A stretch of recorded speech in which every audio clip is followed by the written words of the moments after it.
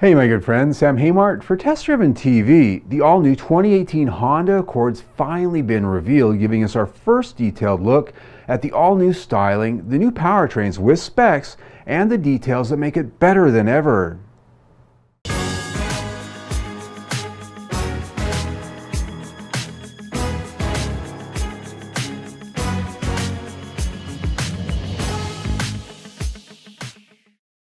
Now in its 10th generation, the 2018 Honda Accord is all new from the ground up, make no mistake. On a fresh new platform architecture, its wheelbase is over 2 inches longer. It's wider both in body dimensions and in its track.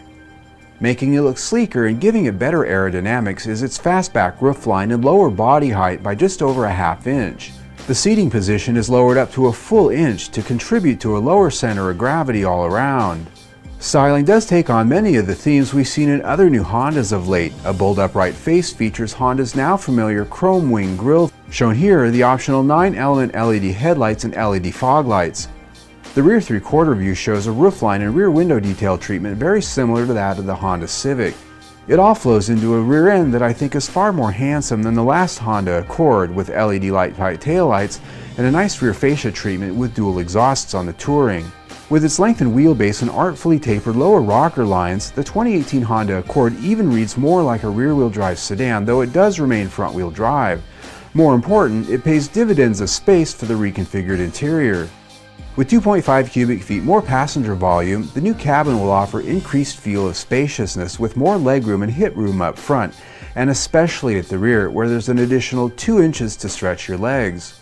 And you'll be comfortable with the new look too. Honda has had the art of interior design and execution down to an art form for a while, and this cabin takes the ball forward with no apologies. Design and detail you expect is here and then some.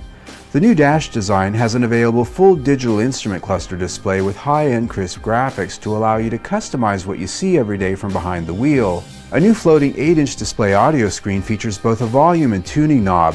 What a great new innovation! Graphics are improved for the menus and navigation, along with a fully packed feature functionality including the now expected Apple CarPlay and Android Auto. A full suite of connected services, too long to list here, will also be available. Powering the 2018 Honda Accord is a full list of new powertrains, starting with a 1.5-liter turbocharged engine with 192 horsepower and 192 pound-feet of torque. It can be had with a continuously variable transmission, CVT, or a 6-speed manual. Optional and replacing the V6 will be a new 2-liter turbocharged 4-cylinder with 252 horsepower and 273 pound-feet of torque. It may have less horsepower than the V6, but it beats it in torque by a good margin. Best of all, the new high-output engine will be available with a new 10-speed automatic transmission, a first for a front-wheel drive car. And even better still, it'll also be available with that 6-speed manual transmission and a clutch pedal. Nice for a big mid-size sedan like this. Both engines are expected to offer better fuel economy than the base 4-cylinder and V6 engines in the last Honda Accord. But if fuel economy is really your hot button, then the new 2-motor hybrid system will be available too. The new hybrid powertrain features a 2-liter Atkinson Cycle 4-cylinder engine and the new 2-motor hybrid drive system designed and developed by Honda.